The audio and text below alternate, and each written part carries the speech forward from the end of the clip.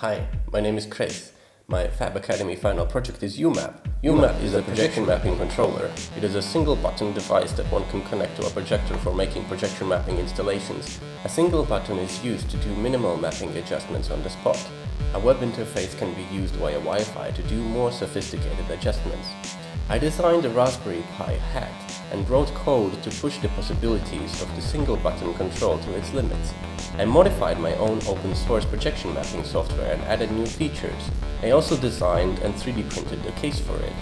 The main part of uMap is made as a double-sided PCB from a copper-covered FR4. The main component of the board is a 5-way tactile switch in the form of a SMD component. AT-Tiny44 microcontroller is used to read and process input from it. A vibration motor is there to give extra feedback and make last-minute adjustments less stressful for the user. Thank you.